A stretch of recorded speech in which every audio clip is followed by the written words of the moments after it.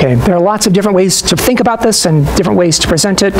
I think this is like the third iteration of presenting this material, and each time I've taken a different approach. I think this one is the easiest to get your head around, but other people may think differently, so if you want to find a different presentation, you could just go look at any of my talks or any of David Harvey's talks, and you can probably find 2 or 3 different ways of expressing the same idea. But the key point is the algorithm is very simple. You're building 2 trees, and then you're taking a vector and you're reducing it down. You think of it as you're reducing it down the tree, but you're taking slightly different actions at the left and the right child. That's what makes it different from the multi-point evaluation algorithm we talked about at the beginning, where it was completely uniform. It did the same thing everywhere. All right. So how long does this take? That's the $64,000 question. Well, our initial matrices at the leaves, the M sub k's, there are other 3x3 matrices with integer entries. We can ignore the coefficients of f. I mean, maybe the coefficients of f are huge, but we're going to express our complexity bounds in terms of n. And as n is marching off to infinity, f is staying right where it is. So in terms of a complexity expression in terms of n, all the coefficients of f are O of 1. What is increasing in these matrices is k. K is running up to n, so k is getting bigger. So each of the matrix entries have O of log n bits, and so do the moduli, because we're going to be reducing modulo n, or modulo k's. And so the total size of all the matrices we have at the bottom of our initial tree is n log n bits. We have n matrices with log n size entries, and the matrices are fixed size. They're 3x3, so that's just a constant factor. So it's O of n log n bits. To multiply all the pair of those things up, multiplication has complexity m of n log n, so we're doomed to gain another log factor. So we're plugging in an n log n into an n log n, and so we end up with an n log squared n. And that's just to get to the one layer up in the tree. To do it all the way to the top of the tree, there's log n layers in the tree, we're going to end up spending O of n log cubed n time to compute the product trees. But the good news is, well, by the time we've done that, we're halfway done, because the time spent reducing down the trees is no worse than the time it's spent computing the product trees. Okay. So this gives a complexity bound of n log cubed n using n log squared n space, which is quasi-linear in n, which means that if we think about how much time are we spending, if we now think about the primes p up to n, how many are there? There's n over log n of them. So if we average out the total time across all the primes p up to n, we're only spending something like log p to the 4th time on each prime, okay, which is dramatically faster than any of the algorithms we've seen so far, right? Or at least asymptotically. But of course, you can't just pick your favorite prime. You got to get it's a bulk purchase. You're buying the Hasse invariance for all the primes up to n. You can't just pick your favorite one. Okay, but when you do that, you get a very efficient algorithm. And this is not so different from the factorization sieve that you implemented on the first day. Gave you an average polynomial time algorithm, not just an average polynomial time, an average quasi-linear time algorithm for factoring integers. And we don't even know a randomized probabilistic algorithm that can factor integers even in quasi-polynomial time. All of the best known algorithms are sub-exponential. And you, on your first day here, in probably no more than 10 lines of code, wrote an average quasi-linear time algorithm for factoring integers. Of course, you have to factor all the integers up to a given bound. You can't pick your favorite integer and factor it, so it has limited use.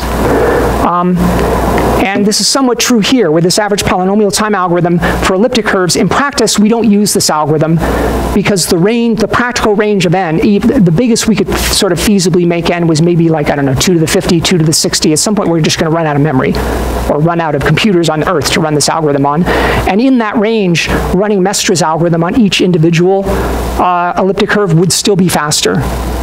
And you might say, how could that possibly be true?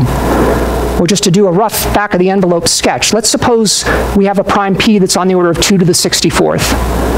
The complexity of Mestrich's algorithm, ignoring the log factors, is something like p to the 1/4. 2 to the 64 to the 1/4 power is 2 to the 16. And even if we throw in the log factors, I guess there was a log squared in there, that would multiply it by 36. So it'd be something like 36 times 2 to the 16. This algorithm would be log p to the 4th. So if p is 2 to the 64, log p is 64, which is 2 to the 6th, and I raise that to the 4th power, I get 2 to the 24th.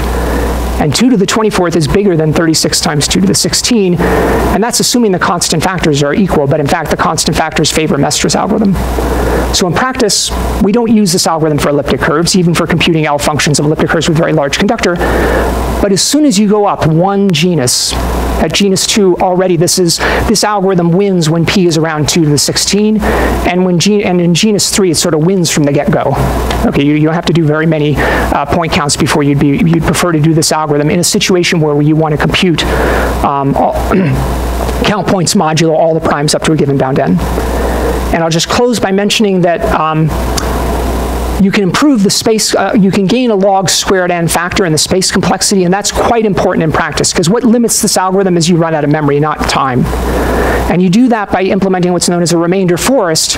And so this matrix V that I mentioned that was coming into our product tree, I said we could optionally multiply that matrix V times all the matrices in the product tree. And the reason you might want to do that is in a remainder forest, rather than building one big tree, you actually build something like log n squared of them.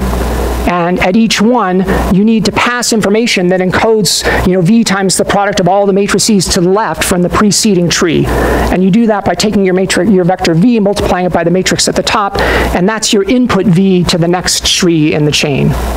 And so you sort of have this V jumping along the treetops. You have log n squared trees. And this doesn't change the time complexity. It improves the constant factors a little, but it improves the space complexity by log n squared. Okay.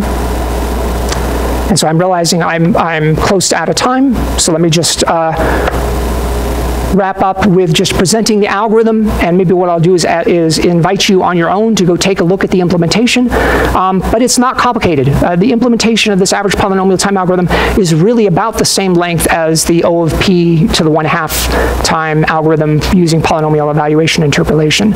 And I've given you a full implementation of not just a single remainder tree, but it actually does implement the remainder forest. So, and you'll see that the practical performance is actually quite good. So maybe what I'll do is just scroll down to the end here where you can see I took some timings.